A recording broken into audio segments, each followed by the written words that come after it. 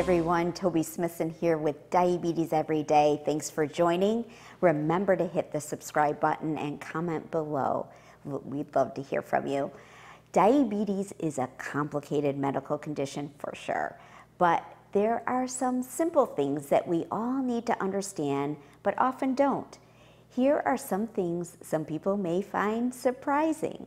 You will probably know some of these, but maybe you'll learn something new. The important thing is that knowledge or awareness is the very first step. This helps equip you with the skills to manage blood sugar and offer less anxiety about things that can seem confusing. Ready?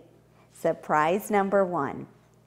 My client says, I avoid sugar and sweets, but my blood sugar still spikes after I eat.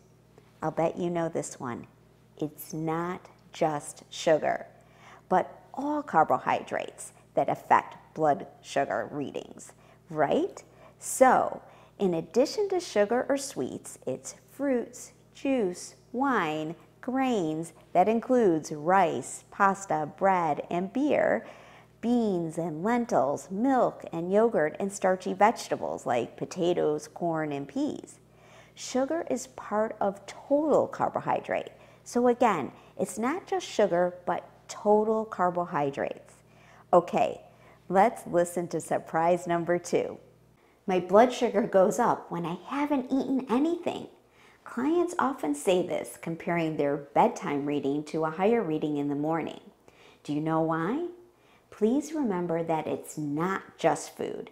There are many variables associated with rises and falls of blood sugar readings.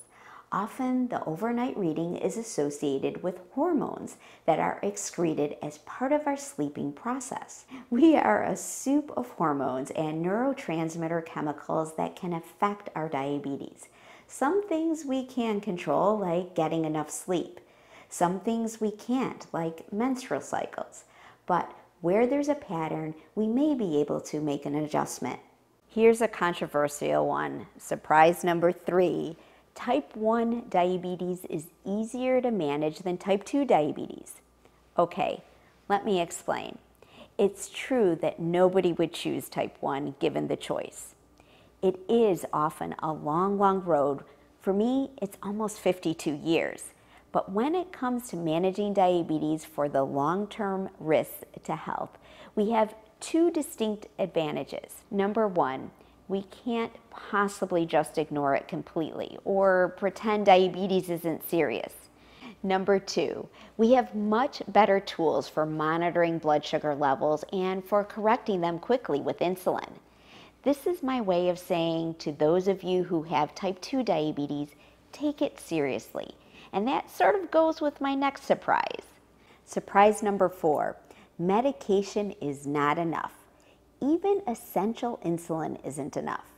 Managing diabetes effectively must include lifestyle. Don't believe me? Here's the giant book I studied before taking the exam to become a certified diabetes educator. The 2006 volume, in its Introduction to Type 2 Diabetes Medication, says straight up, patients should be reminded that any drug treatment for type 2 diabetes is only a supplement to lifestyle changes.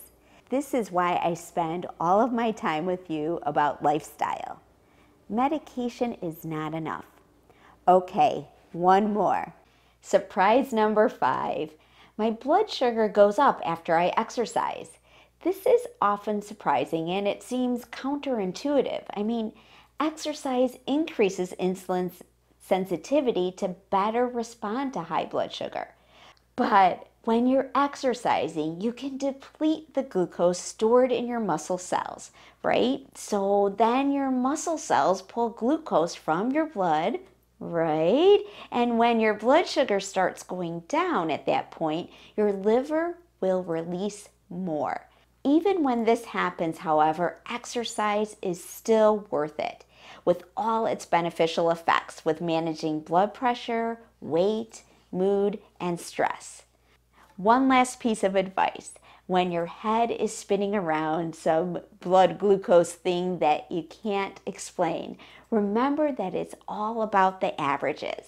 I tend to focus too much myself on surprising out-of-target readings and not enough on the times things go exactly as planned. We could all spend a little more energy patting ourselves on the back. Cheers to your health.